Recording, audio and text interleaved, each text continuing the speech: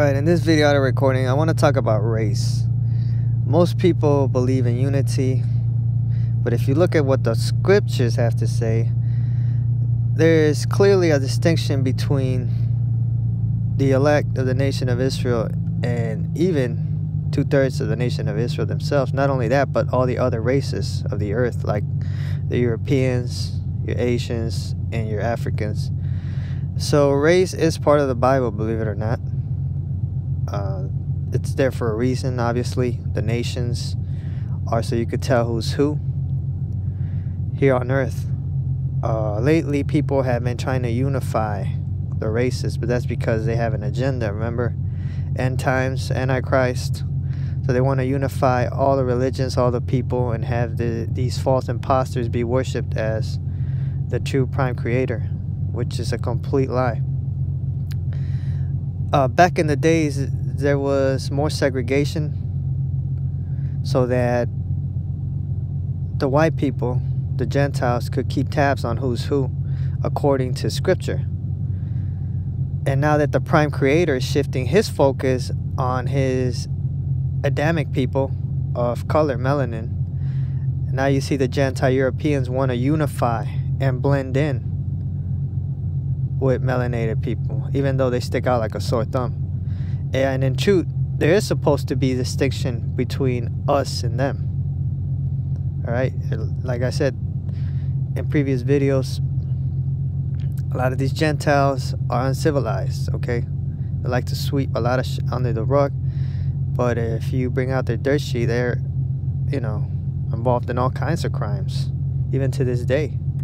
Transatlantic slave trade, Hiroshima, the Central North American War with Native Americans, Native American massacre in the United States, even invasion of Europe, and the list goes on and on and on and on. And as scripture says, they don't hold themselves accountable for all their crimes. All they could think about is how to evade the judgment that is hanging over their heads. And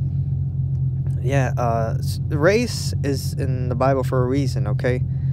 Not all people on the earth are righteous, alright?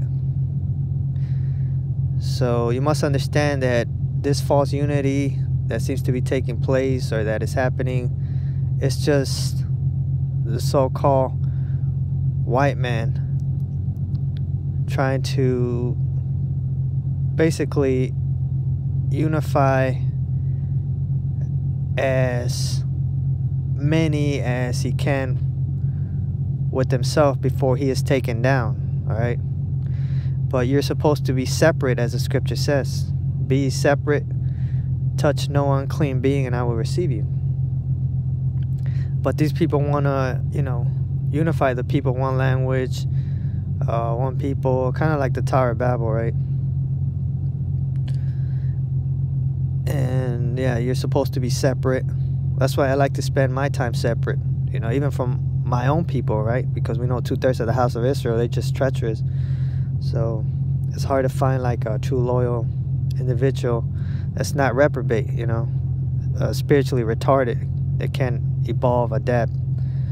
So yeah, this false unity, this oneness, you're supposed to be separate, man. All right, because the time of the Gentiles is coming to an end. And even though our own people or others join hand in hand with them, they will not go unpunished, all right? So it doesn't matter if you're trying to help them and save them. You can't stop what they're destined for, right? They're only delaying the inevitable. So, yeah, a race is so that you could see who's who, man, all right? On an earthly level, on a terrestrial level. Now, what's going on in the heavens is different. I mean, it's a reflection. What's going on here is a reflection of what's going on in heaven. So yeah, these Aryans, white people, yeah, man, their civilization is coming down in Mount Olympus, Babylon, wherever Babylon is here on earth, wherever they got the little countries that they, established, it's all coming down. And you don't want to be around these fools when they're ass whooping ensues. All right, so yeah, just a short video on race. Race is part of scripture.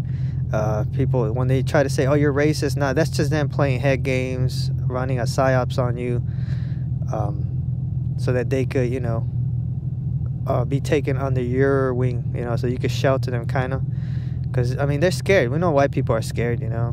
White people are scared of black people, you know. I guess they're, so yeah, they're intimidated by melanated people. So that's when they say, oh, you're racist, they want, let's come together. That's them just saying that because they're afraid, all right? They're afraid for their lives. So they rather unify and try to work something out to their advantage that way than separate. But, I mean, if you look at my old videos from years ago, you'll see who's who.